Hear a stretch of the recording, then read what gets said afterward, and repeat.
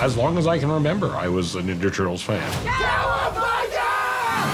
We're bringing to life these characters for a new generation, and the cast is really funny. It's nice, right? Can I kick it? Brady Noon is Raphael. I dream about fighting every night.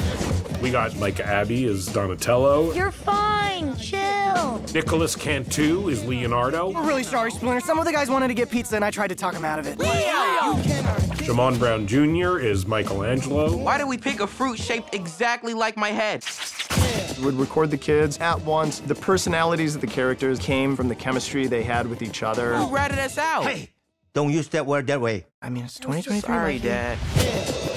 Jackie Chan is Splinter. He's incredible. Anytime you need more, call me. And Io Adebari plays April O'Neil. This is insane. Turtle, mutant, karate team. I'm excited to lean into the mutant element of it. We had the designs and then wrote the personalities of the characters to who's cast. 6 in the morning, police at my door. Ice Cube is Superfly. Y'all some little tortoises, huh? Me and John Cena are Bebop and Rocksteady. What you looking at, punk? bro, what you looking at? Mondo Gecko is played by Paul Rudd. People's they got to give. Post Malone is Ray Fillet.